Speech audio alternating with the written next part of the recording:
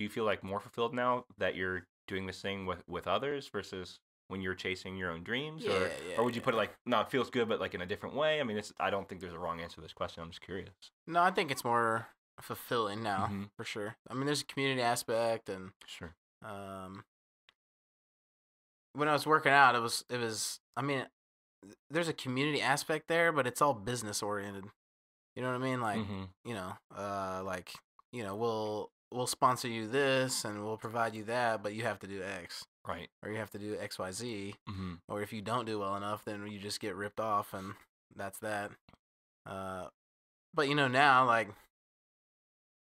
if I get sick, or like I was throwing up the other day, I ate bad shrimp or something, I got food poisoning, had to cancel everyone, and just getting phone calls and text messages from people I didn't even message, saying that they were praying for me and hope that I felt better, and let me know when I felt better so I could schedule again. Mm-hmm. And like I canceled that day because I thought it was food poisoning and I'd be okay the next day, but I had people canceling for me on Friday, Mm-hmm. just if I needed it. Mm-hmm. They're like, hey, just let us, like, no big deal if you're not. And it was just like, man, that's cool. Mm-hmm. That somehow there's this inner web of community that cares about me as like a human being and not Mhm. just like a hunk of meat to make them money. Mm-hmm.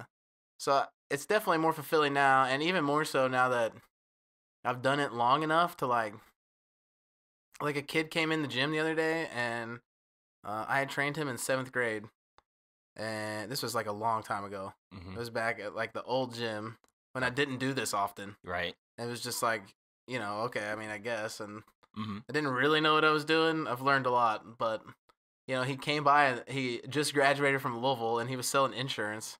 And he just stopped by, not even to sell me, he didn't even give me his card. He was like, dude, you remember me? And I was like, nope. He was like, and then it's like, I just graduated from Louisville, man. I just want to say thank you.